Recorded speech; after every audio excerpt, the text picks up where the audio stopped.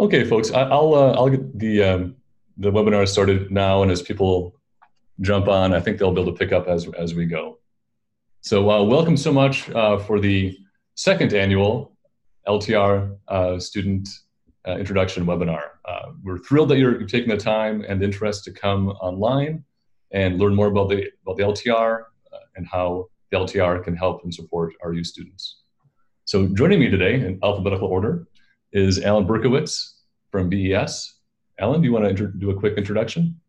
Yeah, I've been the head of the education team of the Baltimore Ecosystem Study for 21 years, and I work at the Carey Institute in Millbrook, New York. Thanks, Alan. Our featured speaker today, Dr. Dan Childers.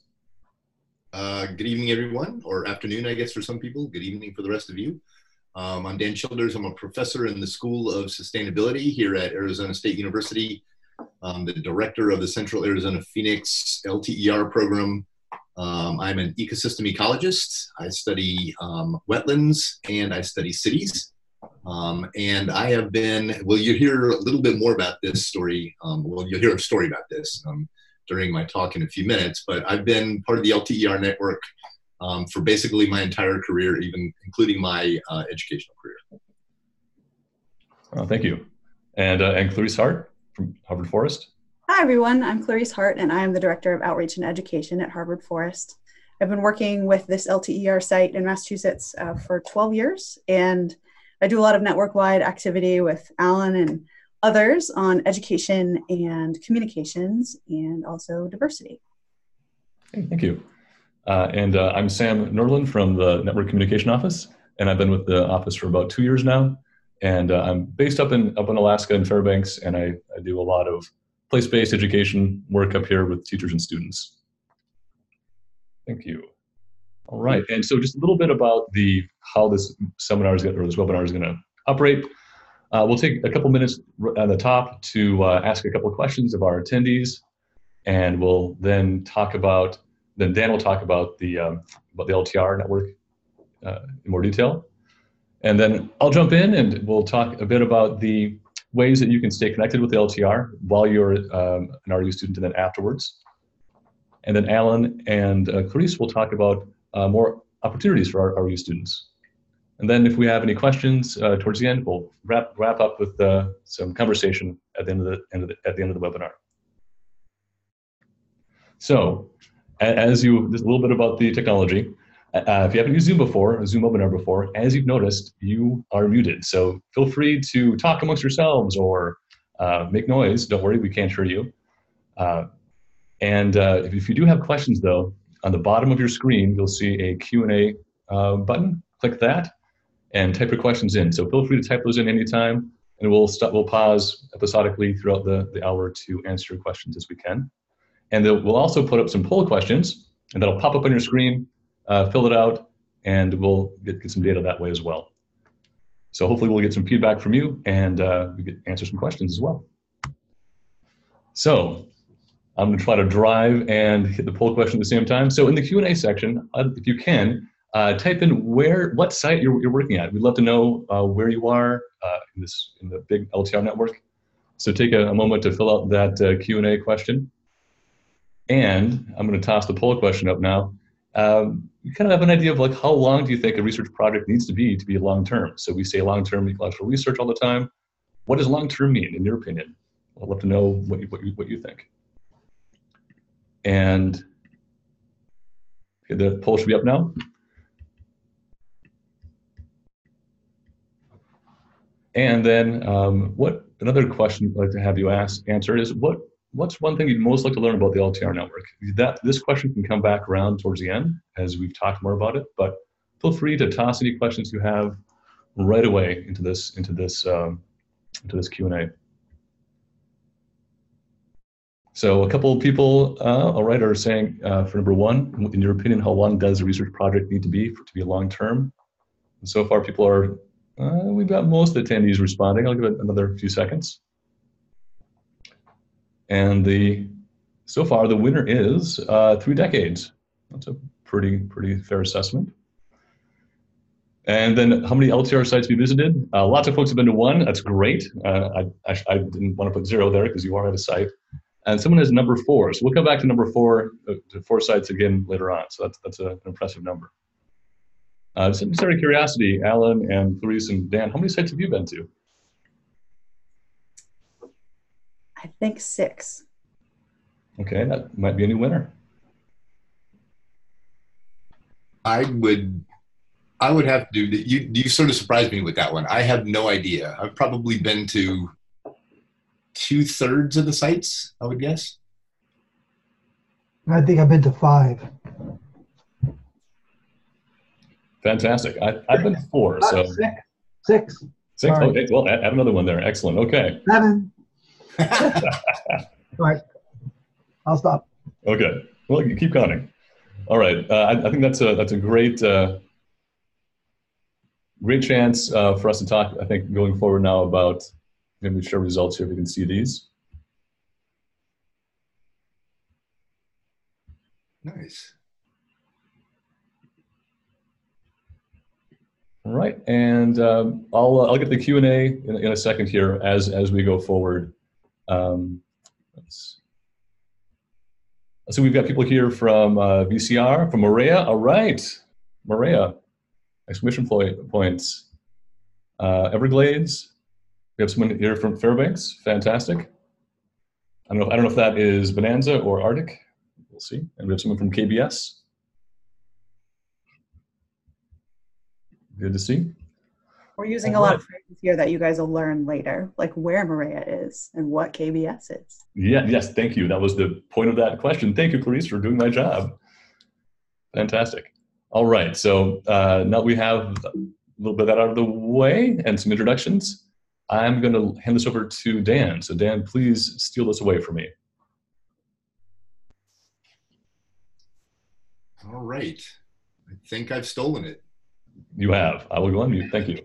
All right. So y'all already know who I am. I'm not going to tell you that anymore. My job is to give you a quick overview of what the LTER program is and what about the LTER makes it a network. So what the LTER network effectively is. As I already said, I'm the current director of the CAP LTER program here in Phoenix. So the program was established by the National Science Foundation in 1980, so it's been around for almost 40 years now, almost exactly 40 years.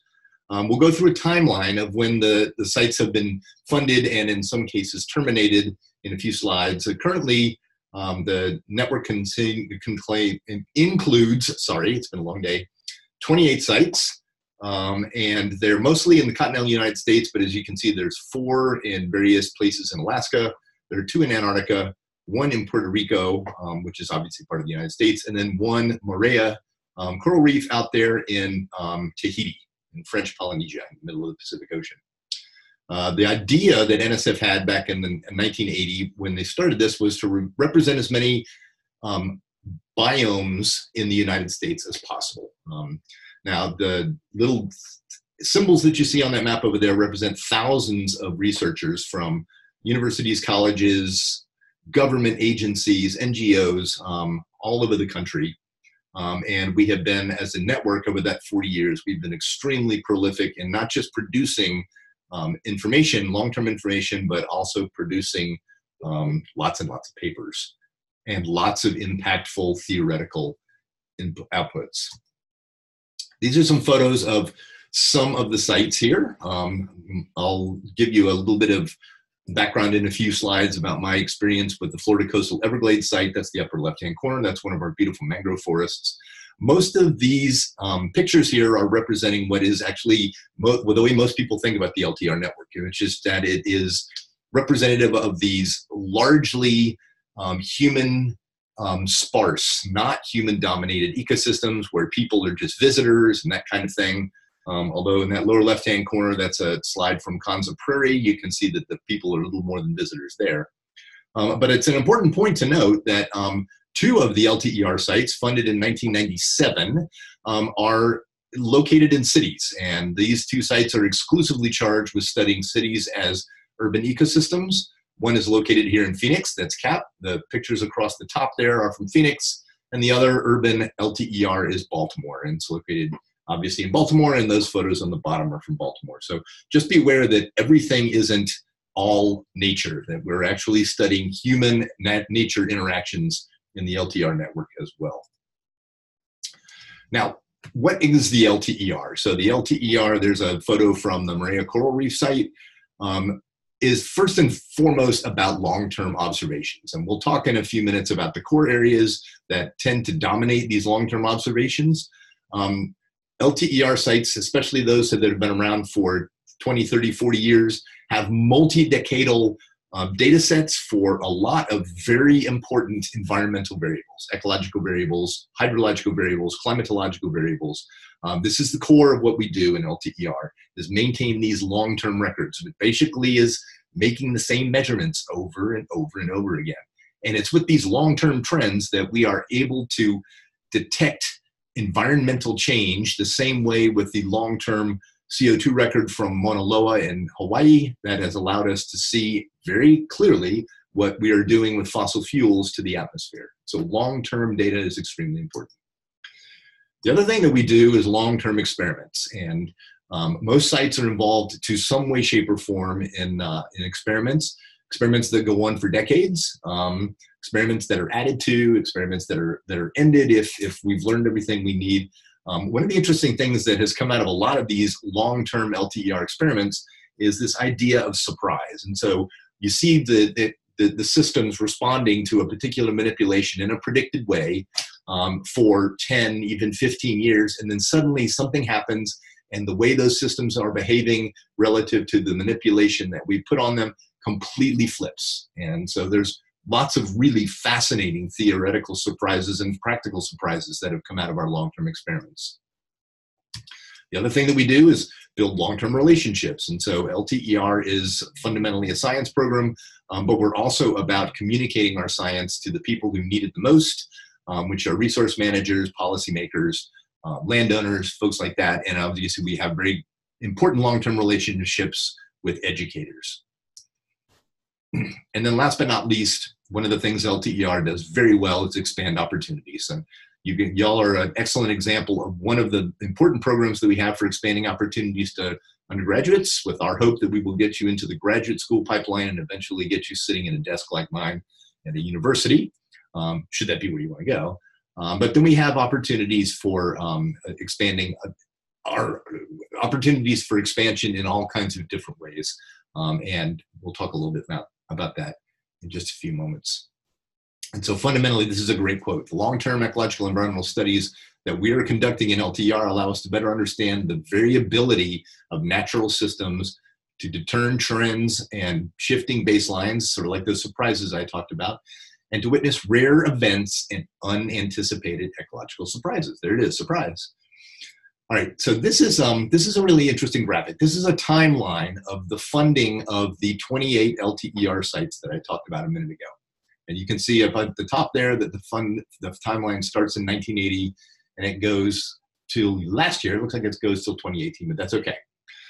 So I mentioned that I spent my entire career in LTER, and I just want to give y'all an idea of where that started. In the upper left-hand corner, there's a blue coastal box for a no longer existent site called the North Inlet LTER. And North Inlet was located at the Baruch Marine Lab in South Carolina.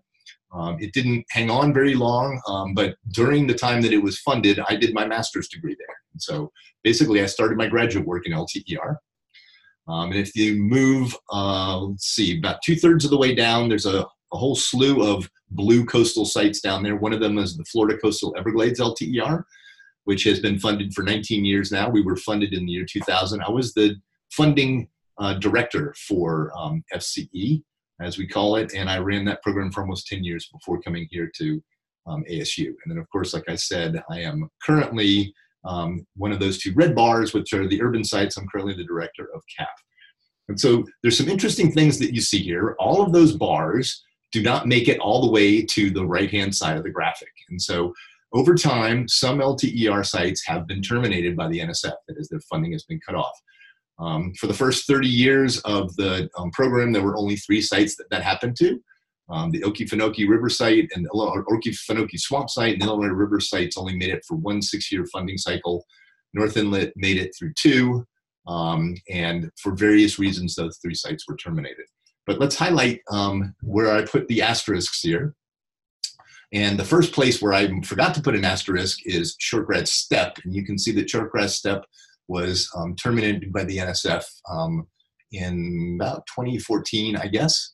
That's about the same time that the NSF terminated the Sevietta LTER site. But then they decided to have another grassland competition because both Shortgrass Steppe and Sevietta were airland grassland sites. And Sevietta won their funding back. The other asterisks represent the Coweta LTER, which has more recently been terminated by the NSF, and the Baltimore Ecosystem Study LTER, which just this past summer was terminated by the NSF. And so we've had basically a loss of 3 sites from the LTER portfolio in the last 10 years, compared to 3 sites lost over the 30 years before that. And the interesting thing is that during the time that those 3 terrestrial sites have been cut off from their funding, if you look at the very bottom right-hand corner of this graphic, you can see that 3 new coastal oceans or oceanic sites have been funded. And so Biological Oceanography organization in the Geology Directorate has been stepping up and funding sites at the same time that the Biology Directorate, which is the original directorate that hosted an LTER, has been terminating sites. In fact, as it stands now, it's kind of an interesting observation that half of the 28 sites that are in the network are actually funded by the Geology Directorate, mainly biological ocean. So maybe LTER is becoming LTOR, who knows? So I mentioned earlier that we have these core areas. And these core areas are where we tend to focus a lot of our pattern type of analysis, a lot of our long-term data collection on pattern, ecological pattern.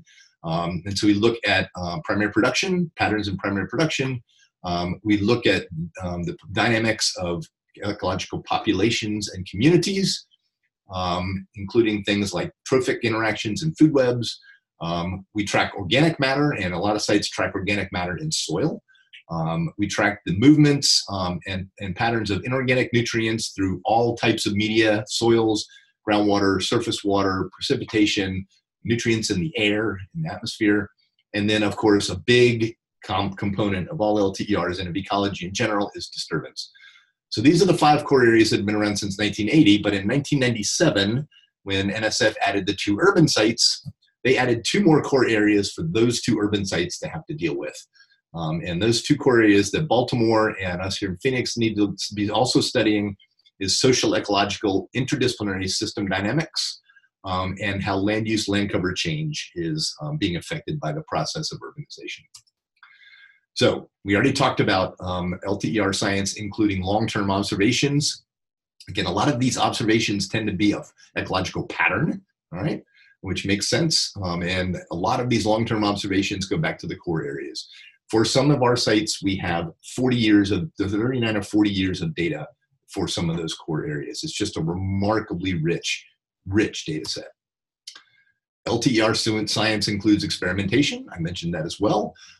There are all kinds of really cool long-term experiments that have been going on at a bunch of LTER sites. The classic ones include the massive watershed manipulations that have always been done at Hubbard Brook, the very intricate biodiversity experiments that have always been done at Cedar Creek. There are lots of soil warming plot experiments going on all over the place. There's a 200-year decomposition of large logs experiment that was started at Andrews Forest, and they anticipate continuing that for hundreds of years. Lots of nutrient addition experiments. Toolik Lake, lots of sites are doing that kind of thing.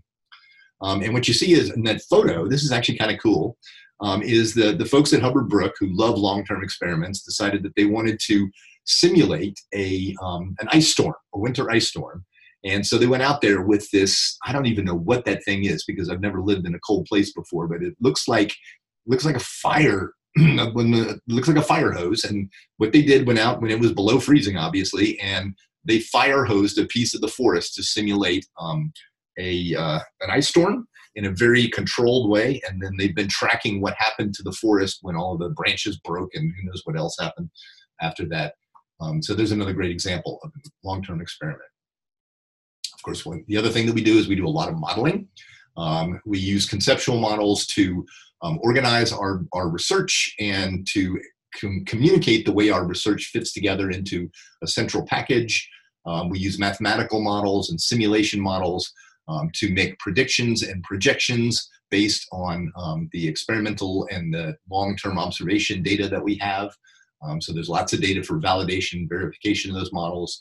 These models are used for cross-site comparisons, where you develop a model for one ecosystem at one LTER site, and you pack your model up and you take it to another LTER site, and you see how generalizable your model is to another completely different type of ecosystem.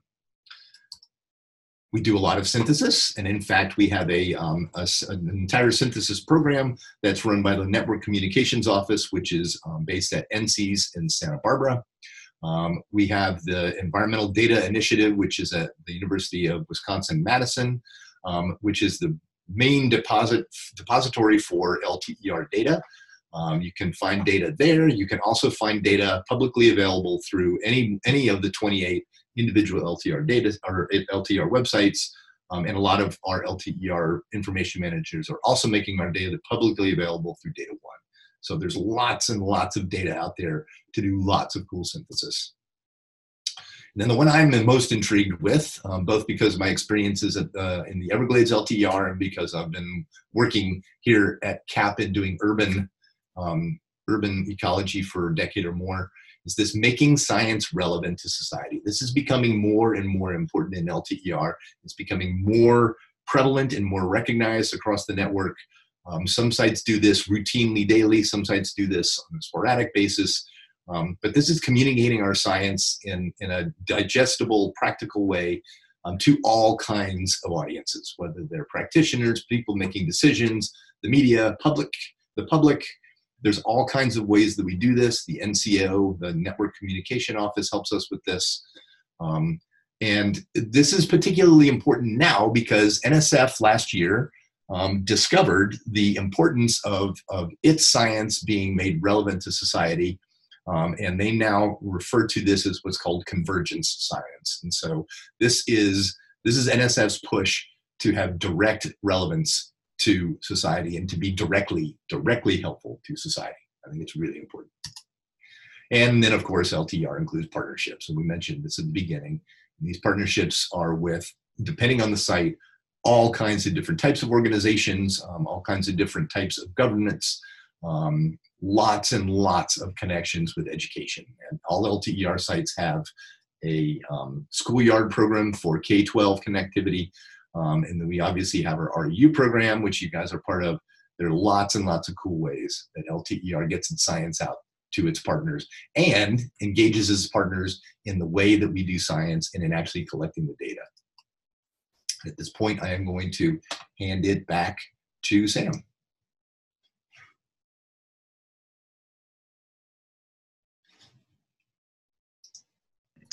Hey, thank you, Dan. Thank you very much. Do a quick, another reminder for the folks online. If you have any questions, please either type those questions in the Q&A box or feel free to use the chat window as well. You can communicate to each other or you can ask us questions. So speaking of questions, time for another poll. So just to kind of gauge everybody's interest in thinking about their future, I know that's always a fun topic. Let's talk about what you might want to do with how to stay connected with the LTR. And if you might want to think about doing another REU or attending graduate school at a LTR site, or maybe choosing a different path to graduate school, or maybe choosing a non-academic path after you graduate from undergraduate classes. So take a moment to fill this out, and we'll give you a few seconds to fill out the poll before I close it and post it. And again, this is anonymous. Don't worry about anybody seeing what you clicked on.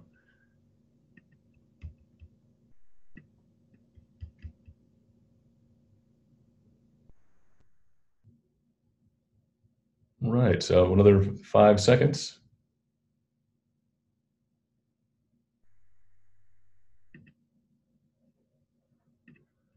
And it looks like most folks are thinking about returning to the LTR sites, a different site possibly, as a graduate student. That's fantastic to hear. And so folks want to come back as a grad student to your current site. And one person wants to do a different path to grad school. All right, fantastic. And also, as we go throughout this talk today, please be thinking about what are some of the resources that would help you in your current REU experience. So what would you want to tell the next group of students coming in? What would make them have a better experience, or have the same experience that you found very beneficial to you as well? So what resources have you found during your time as an REU? What have you enjoyed? What has made your experience beneficial to you in your potential career?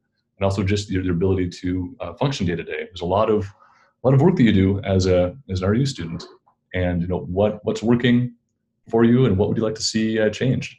So feel free, please, to as this talk goes on, to write that up in the Q&A, and maybe we can address some of those topics now or in the future.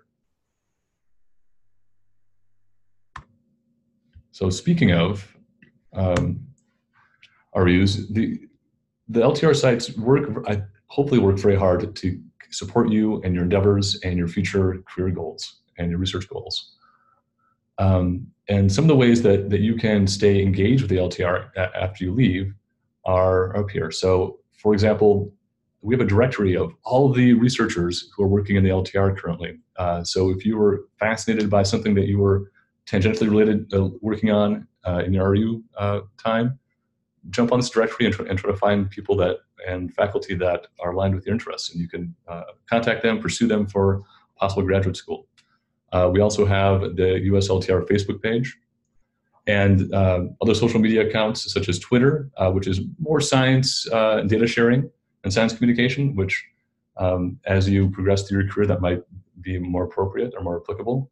And the Instagram account is a great way to stay informed of what's happening visually with the LTR site. I think this week and next week, the grad students take over the account fully, and they're in charge. They're posting all the photos for the next 2 weeks. And also for YouTube, it's a great place if you're looking for more information about certain topics, educational topics. Maybe you'll be TAing a course next year or coming up. These are some great resources for you as you start thinking about what you want to do to build presentations, to think about teaching, to think about ways to communicate science.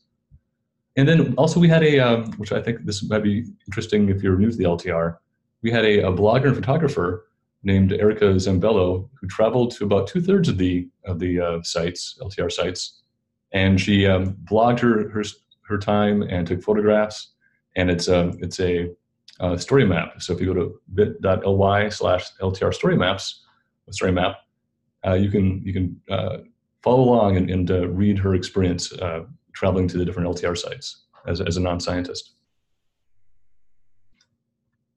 And how you access all this information, if you go to ltrnet.edu, it gives you a chance to log into, sign up for email alerts, to find all the social media accounts, to look at upcoming resources for students and meetings. So please take a look at if you haven't already, take a look at the website.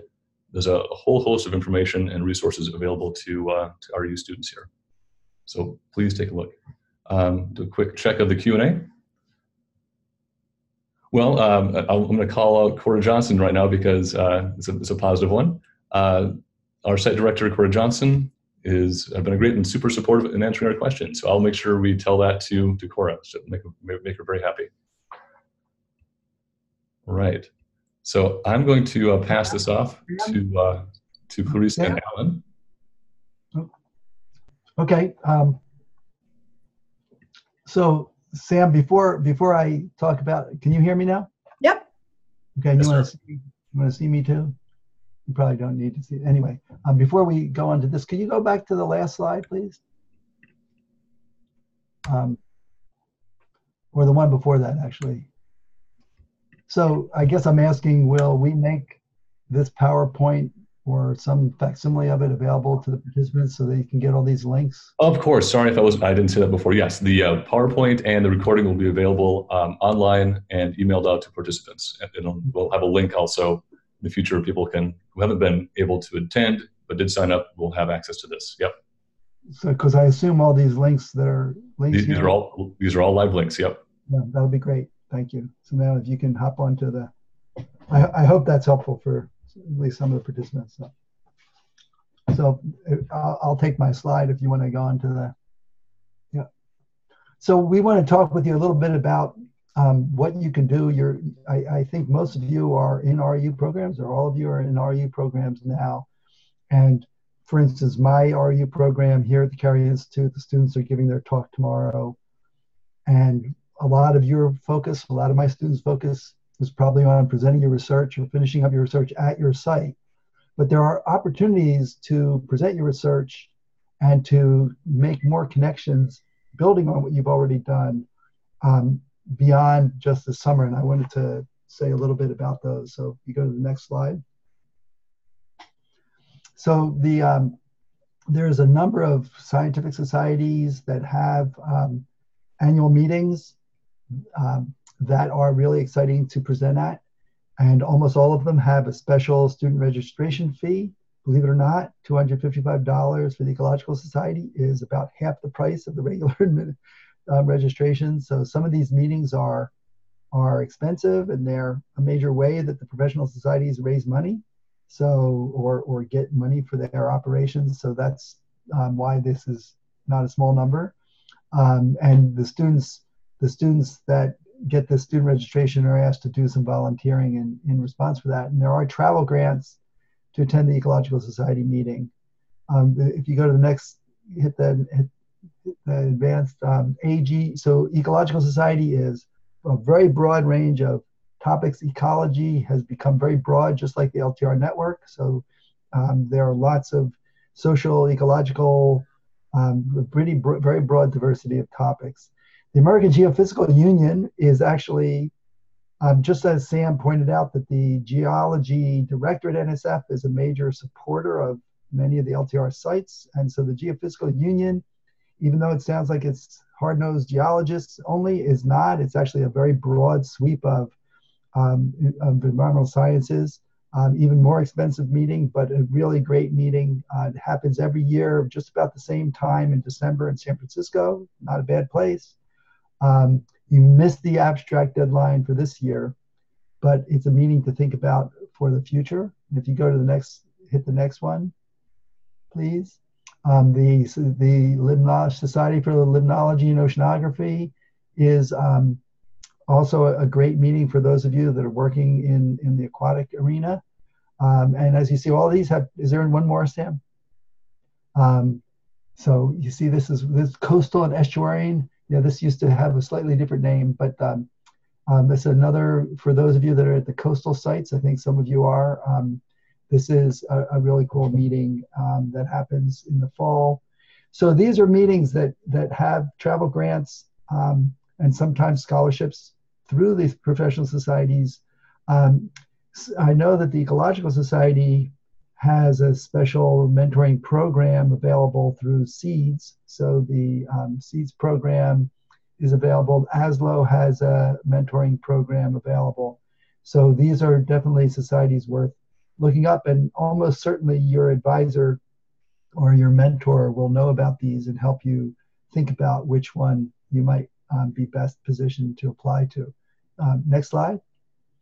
So in addition, there are some, actually there's some money for, so for those of you that are at REU sites, this pool of money that this slide talks about is, I will tell you, it's very underutilized. So there is money for, there's somewhere about 140 REU sites in biology, about half of which have environmental, and some of you are probably at one of those sites. And there's money for one student from each site to go to a meeting. And as you see, it's a first come, first serve. You need a letter, you need to apply, and you need a letter from your mentor. But this is a really, really, really great way to get funding support to go to any of the meetings that I just showed you, or other meetings. So there's a number, there's many other meetings. So I really encourage you to think about this. And I don't know the answer to the question of whether people that aren't at LTR sites but are funded through REU supplements are eligible to apply. It probably doesn't hurt touching bases with them to find out. Sam, did something just change? Go to the next. There's the next one. Another opportunity is through the Council on Undergraduate Research. You need to get nominated for that by your mentor. We here at Carey Institute send a student to that every year. They have a tremendous time. It's really a great opportunity to be in Washington and present your research and meet other undergraduates. And I think, is there one more? Then the All Scientists meeting happens every 3 years. Last year, for the first time, in 2018, for the first time, we actually had a funding stream for undergraduates, REU undergraduates, to come to the meeting. It was the first time that we brought a group of undergraduates to the All Scientists meeting. It was in Asilomar in California, beautiful location on the California coast. Really a wonderful meeting, and I strongly encourage you to keep your eye out for an announcement of an opportunity for students to go to that meeting. It's not until 2021. So some of you might not still be an undergraduate, but you'll have to look at the fine print to see if you're still eligible to participate.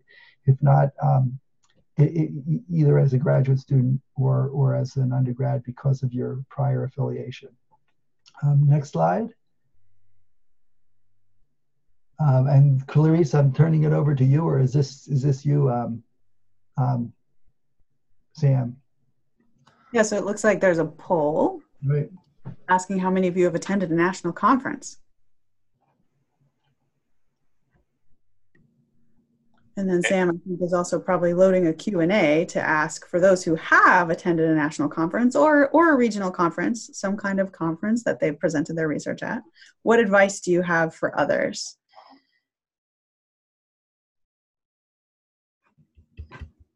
So while that's going on, Sam, if you can just advance it one more tick there. Okay, so most of you haven't attended a national conference, but some of you have. So just my advice that I have, and others should feel free to jump in. Number one, so I'm super introverted, and I would say a lot of ecologists are pretty introverted. So it's pretty easy to go to a conference and just, do your poster or do your talk and then retreat into yourself and not speak for the rest of the conference. But I want to encourage you to really take advantage of these conferences if you attend one. And some of the advice that I have come up with is introduce yourself to the person sitting next to you. If you sit down at a talk before it starts, try to get there early and introduce yourself. I've had a lot of great collaborations come from just doing that. Follow up with at least one speaker, either right after their talk, go up to them, or follow up via email. I've also had some great connections from having the courage to do that. Visit the exhibit hall. The exhibit halls can be really overwhelming. Often these conferences are in a big convention center, and the exhibit hall is like, 7 football fields wide, and it's full of tables, and it's awkward because you walk up to these tables and you sort of feel like you have to say something to them. But just take a breath, walk up, and ask what opportunities they have for students, or ask them to tell you a little more about what they do. These might be book publishers, these might be kind of scientific equipment vendors who want to show you their carbon dioxide machine. These could be educators, could be all different kinds of people. And often there's free stuff, which is like a reward for having the courage to go up to a table. Read the meeting bulletin board. These big meetings usually have a bulletin board and they post jobs there. Anybody who attends can post something there. So sometimes there are cool events going on. Lots of networking can be done at the bulletin board. Visit the poster session. You're going to have your own poster, but don't just do your own poster. Also try to visit other posters. Go up to 5 different posters and ask each presenter about their research and also how they got into that research. That can really spark conversations and help you understand paths that might be different from what you would assume a path might be. And then the last thing is to pace yourself. These meetings usually have dozens of concurrent talks or events going on at one time. I try to make myself go to 75% of the things that are offered at a big week-long conference. Even that is a stretch. You can get some brain fatigue. So remember to pace yourself and go to the things that are really important to you. Does anybody have other advice? Can I chime in with one more piece of advice? Most of these associations have student something or other. So they either have a student section or a chapter or a committee or an organization, and you can usually find out about it on the society's website Or if you look for kind of business meetings or socials that are organized by these subgroups. So for instance, the Ecological Society has a very active student section. And if you can find out a little bit about the student section before the meeting, you probably can find another student, maybe a little bit further, maybe a graduate student that would be willing to help you kind of get connected to other students at the meeting. If you're going on your own, that's a really great way to connect with people that are peers or near peers. Yeah, sometimes even there's on the website for the conference, there's a section that says for students. And sometimes there's like a student 101 kind of area in the exhibit hall. So definitely be on the lookout, because people are always thinking of you guys and wanting to make your experience better. If I could jump in quick just for the technical question for folks. If anybody's not able to see the screen or the slides, please shoot me a message in the Q&A or the chat field. It should be viewable, and if it's not, please let me know. I'll see what I can do to fix it. It was sort of going off and on before, but it's better. I think it's better now. Okay. Sorry to interrupt. No problem. Dan, do you have anything else that you want to add?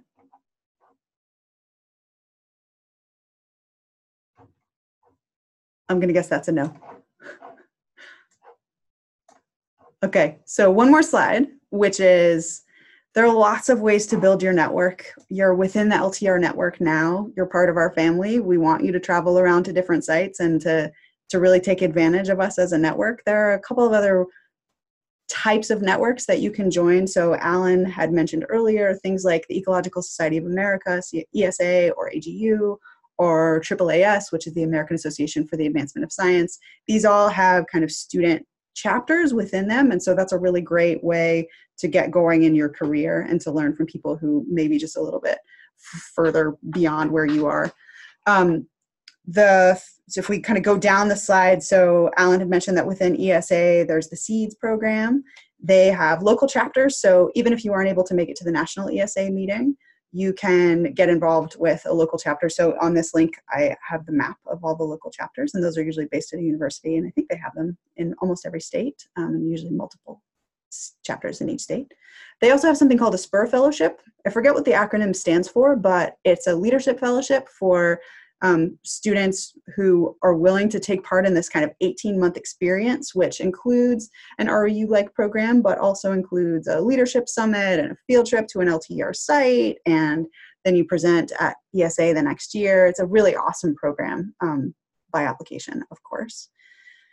SOCNIS, which is for Latino and Native Americans in science, is a great organization, and their conference is always in a really fantastic place. So you can get involved with your regional chapter, you can get involved with a local chapter. They have a National Diversity in STEM conference, and they also have an annual meeting that I think this year is in Honolulu.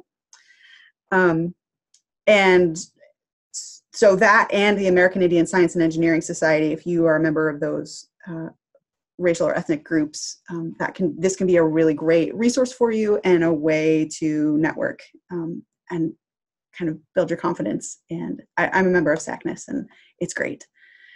In the top right of the slide, we see LTER, the little logo there, but right below that is the ILTER, which is kind of an international unit of LTER. So LTER is not just in the United States. There are sites all over the world. And so you're part of the LTER network, which means that you have arms into different parts of the world, which is pretty cool. And they have a meeting every 3 years. NEON is another ecological observatory network, which has multiple sites, just like LTER does. The Organization for Biological Field Station, again, has multiple sites. These are less sort of organizations for you to go to a meeting at, and more organizations for you to just be aware of, so that you can look at their website, look for opportunities. They usually have job boards. OBFS has hundreds and hundreds of field stations and a really great job board. And same with the CZO, which is the Critical Zone Observatory. It has a fewer number of sites, but lots of great opportunities at those sites. So that's what I have, and I think that we are now moving into the Q&A. So if you guys have questions for us, we would be happy to take them. Yeah, so Joshua asks or says the resources of having firsthand work with researchers and being able to use resources from my university are very helpful. That's awesome. And a resource that could be useful as an RU would be a better network opportunity for within the LTR community, though possibly hosting an in-person seminar that we can present our research at. Yeah, I think that's a concept we've been talking about for quite a while, I believe. Trying to think of a cross-site REU experience for students to have access to sharing resources with each other and the larger network. So that's something we're thinking and working on currently. Anybody else have some comments that I'm totally overlooking on that topic? I think it probably would work best if we did that at, say, the AGU meeting or the Ecological Society meeting the next year. That would be really interesting if we could, and maybe even on the year, maybe if we think of the All Scientists meeting as a time when undergrads could come to the LTR itself, and maybe in one of the intervening years, if we could have a similar kind of gathering of LTR undergrads at one of these science meetings, that would be really great. Yeah, absolutely. So watch the calendar for that. And in a minute, I'm going to open up the lines so everybody can talk and say hi to each other. And one more poll question for you but before that, I just want to say that thanks so much for participating. If you have any more questions, we'll get to them in a second. I just want to make sure I said a thank you to everybody. And that we're hoping to have a second webinar this fall. We'd focus more on a roundtable of graduate students and early career faculty, and focusing on the next step for graduate school, different pathways for careers through academia. And if you have any questions or concerns about the webinar or future webinars, please shoot me an email. My email is up on the screen there. I don't believe we have any more Q&A questions here, but if just giving everybody a heads up, I'm going to open up the lines to talk in a second. If you have a new version of Zoom, that is. So make sure you hit mute right now if you don't want to talk. But if you do want to talk, just hit unmute and say hello and where you're from.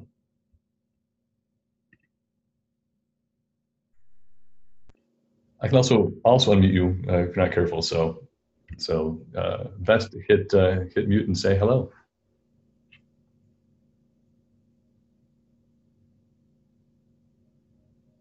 Or not, that's fine. If you have any other questions, though, please email me, and we'll try our best to answer them. And if you have any questions right now, please type them into the Q&A box. And Dan, Alan, and Clarice, thank you so much for giving your time today and participating in this webinar. Thank you for organizing, Sam. Oh, Yeah. no, thank you. And thanks to all of you guys who tuned in. Yes, thank you, Dan. One question from Kate. Kate, can you the webinar for next time? Yes, this webinar, will be for REU students, so you can ask questions from these graduate students. So you'd ask the graduate students questions, they can give you feedback and information about grad school or career prospects. Absolutely. And that'll be hopefully this fall. So if I'm right that many of you are getting ready to wrap up your RU experience, I wish you luck in finishing up and giving the presentation or the poster or whatever it is that you're going to go, and make sure that you figure out how to stay connected to the other students and to your mentors, because you can really be active member of the community if you put a little bit of effort into it. And I think it's incredibly worthwhile to stay connected to the people that you've had such close connections with. That's good advice, Alan. Thank you. Yeah, absolutely. And I just launched a quick survey, just a quick taking the temperature of this webinar. So this is anonymous again, so feel free to give us some feedback of how useful you found this webinar, from not very useful to being very useful. It kind of helped us gauge on what's going well, what's not going well. So leave that up for a minute. Any other words of advice or wisdom from our panelists? I'm always full of advice, but I actually am curious to know from you guys, and you can type this into the Q&A or maybe even say something if you want. Was this webinar what you expected? Should we do exactly the same thing again next year? Are there things that you hoped that you would see? We're really interested in your feedback. You can answer now, or otherwise we have to email you and make you fill out a form. So that's never very fun. I'll just throw one more little bit out here. As someone who, like I said, I started in the LTER network a long time ago doing my master's degree at North Inlet, and I've been involved pretty much without a whole lot of break for the rest of that time. So it's an amazing group of people. Every 3-year All Scientists meeting that we have has gotten, for me, I've been to so many of them, it's like a family reunion. There's this multi-generational, non-hierarchical feel about the group, and even though there's thousands of people spanning in huge age ranges, it's just an incredibly friendly and incredibly smart group of people. And so if you have any inkling and had any interest in staying involved in ecology, stay connected to LTER. That's the best advice I can give.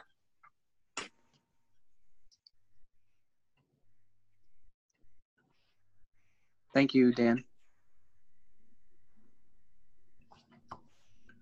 Thank you, Joshua. You win the first prize of students talking first. Thank you, sir. That's awesome. I feel like we actually should mail him something.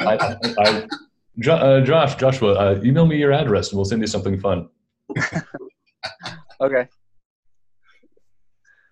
And it'll be fun and not very expensive. Okay. All right. I really appreciate Kyler's suggestion to do this at the beginning of the summer. I think that's the kind of feedback that's really helpful. Oh, absolutely. I need to scroll down on the Q&A section.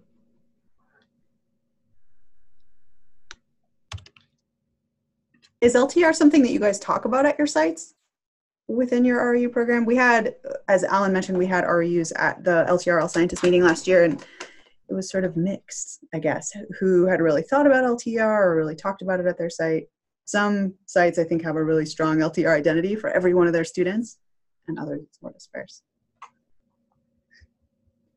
Yeah, we talk about it at our site. I'm at the Florida Coastal Everglades site, so I know that they say that it's the largest LTER site. They don't go too much into detail of the other sites. Like, I didn't know about how you have 2 urban ecosystem sites. I found that really interesting. But yeah, I think this was great to actually be able to learn more about the different sites and actually meet the people behind the LTER program.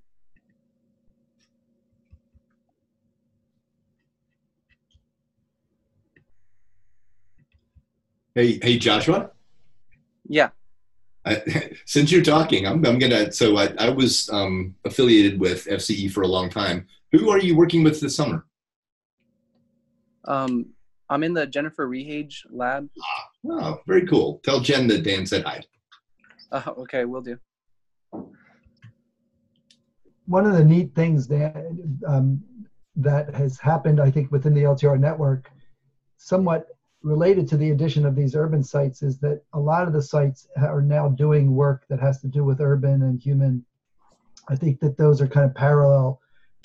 So the Florida Coastal Everglades site has a very strong kind of human socio-ecological framework. The sites in Massachusetts have strong urban components. So it isn't even just those 2 urban sites in specific that are doing work really focusing on the human dimension and even on human settlements.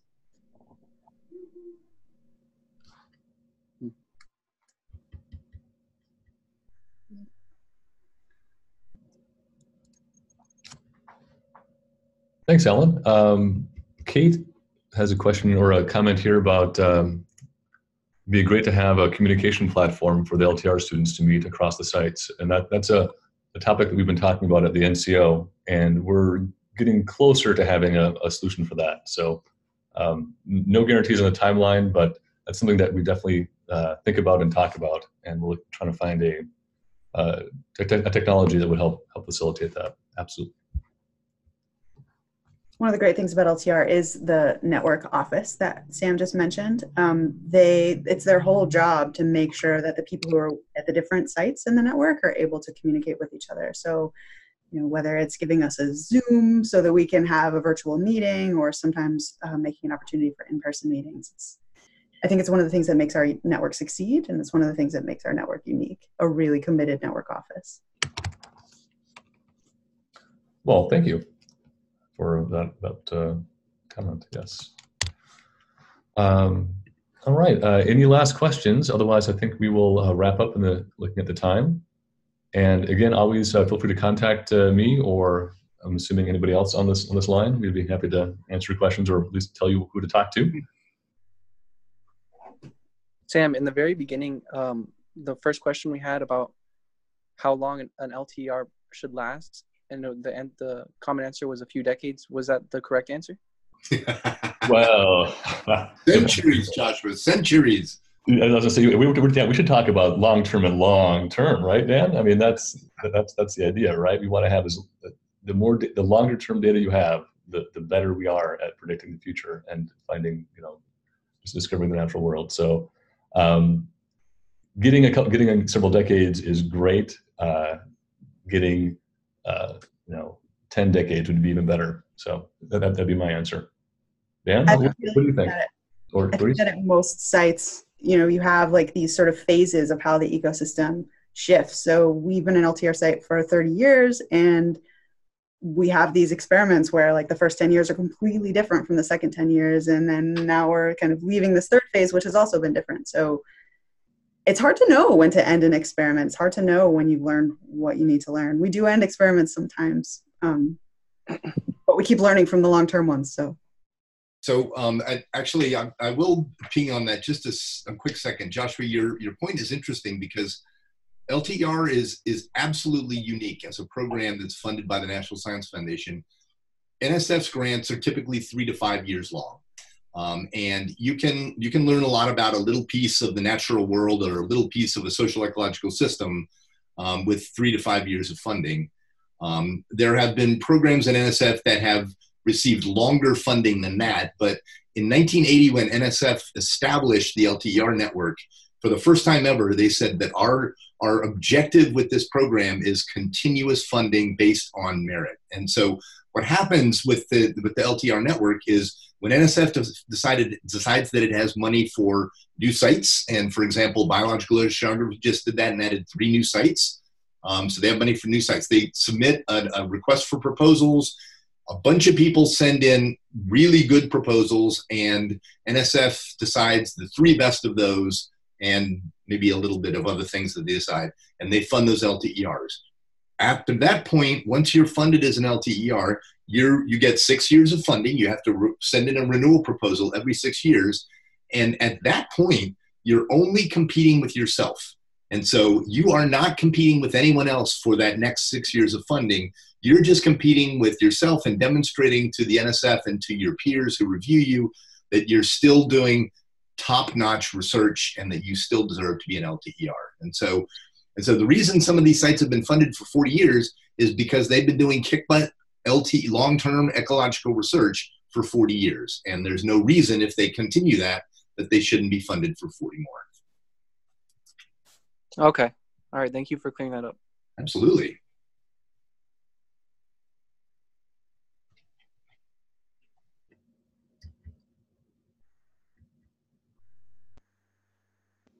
All right. Any last questions do we have from the audience?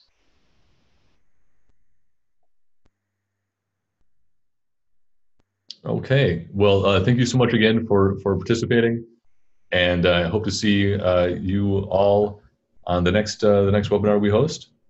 And best of luck with your work and presentations coming up, and good luck on the next upcoming school year. So thank you so much. And, bye, everyone. Thanks, everyone. Goodbye, everybody. Bye. Bye. Thank you. Thank you. Thank you. Bye. They came alive at the last I minute. love that chorus. I think we'll have to have a chorus at the beginning of the next one.